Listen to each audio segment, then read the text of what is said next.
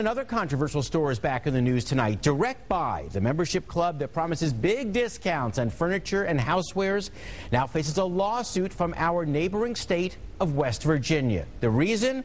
It's high-pressure sales pitches.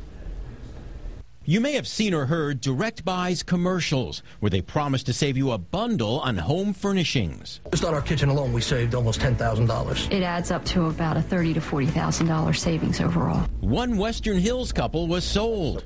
After seeing these slick brochures and attending an open house, Robert Lind, a sergeant in the Army Reserves, and his wife Jamie agreed to join the buying club. As their contract shows, they agreed to pay DirectBuy $379 a month over several years for a total of over $6,000 after interest. Our partners at Consumer Reports magazine say it's a hard sell pitch. After you sit through an hour-and-a-half pitch, you find out at the end that you have to sign up for a 3-year contract, which costs $5,000.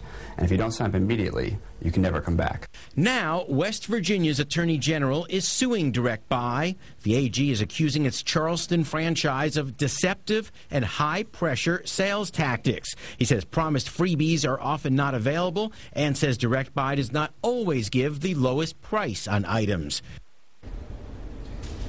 DirectBuy denies the charges in the lawsuit. Meantime, former Ohio Attorney General Mark Dan reached a settlement with DirectBuy back in 2008, and now Ohioans do have a 3-day right to cancel a contract with DirectBuy. Kentucky and Indiana residents do not have that same right. And